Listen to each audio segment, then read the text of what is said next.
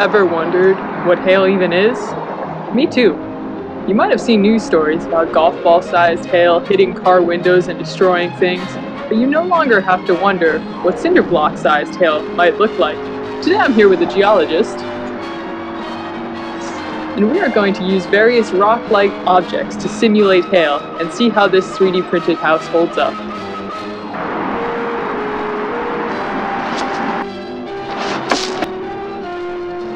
As you can see, this hail simulation has left the 3D printed house completely unscathed.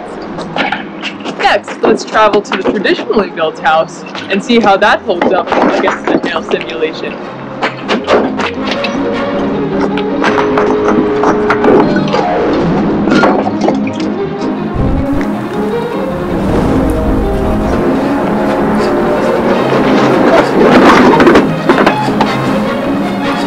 Too big to hail?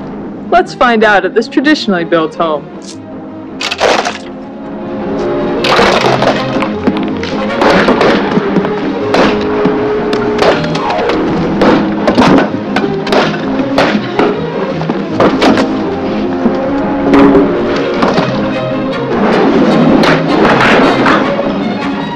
As you can see, our conclusive evidence indicates that traditionally built homes do not hold a candle to 3D printed houses.